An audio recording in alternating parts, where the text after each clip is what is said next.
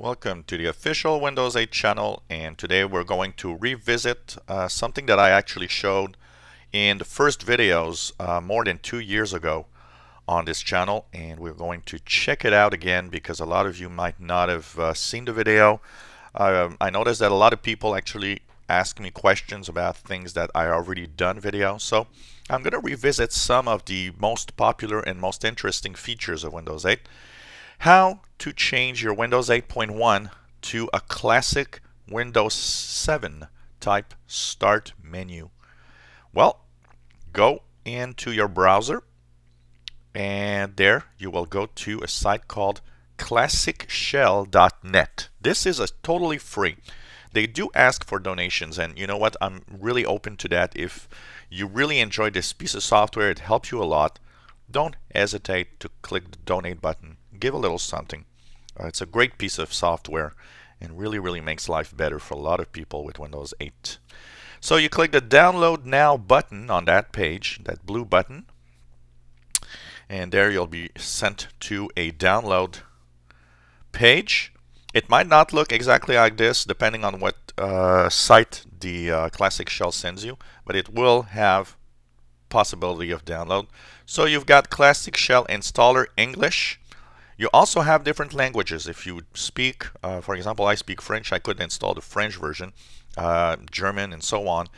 So click the language that you wish to have. So I'll click Installer in English, and there you'll have the Classic Shell setup for download. So here it's already downloaded, but I clicked the English. So if you want to have it in a different language, you'll click the language.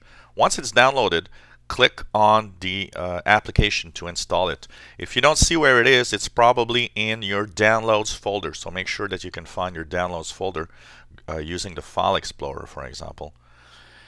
Just follow the instructions. Welcome to the Classic Shell Setup Wizard. You click Next.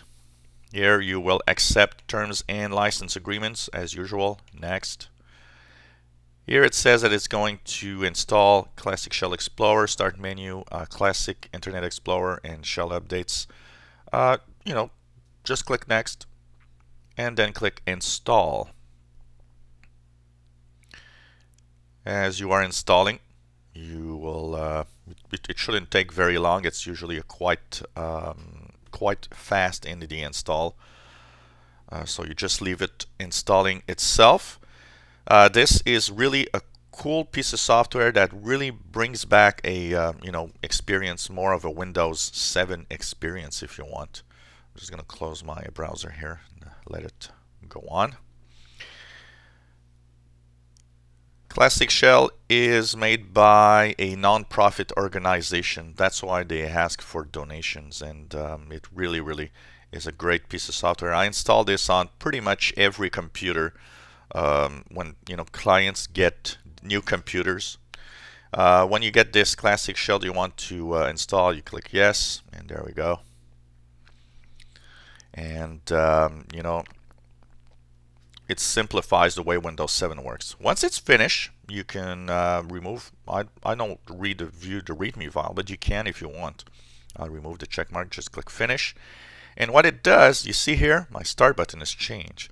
But when it installs, one thing that it will ask is the type of Start button. In Windows 8.1, what's cool about the Start button is that now you can actually ask for it to be simply, the regular Start button from Classic Shell. Now here it didn't ask me, but in your case, it will ask you for which Start button you might prefer. So it's going to show you 3 different kinds of Start buttons that you might want. But if you don't choose anything, it's going to keep the regular Windows 8.1 Start button, which is okay. And when you have that installed, well, now you have your regular Start menu back with documents, pictures, music, and so on. So it's as easy as that. Control panel access, everything comes back to a regular format. So Classic Shell is a great piece of software if you if we look at classic menu settings, this is what you'll get normally.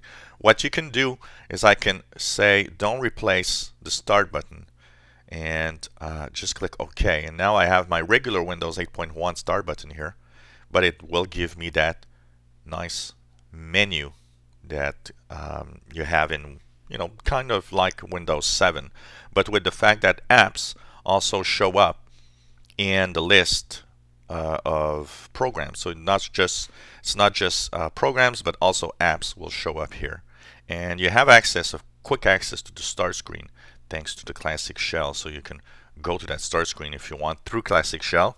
And what Classic Shell also gives of a nice feature actually that you get with Classic Shell is when you click that Windows key on the bottom left of your keyboard, brings you back to that desktop with that start menu open.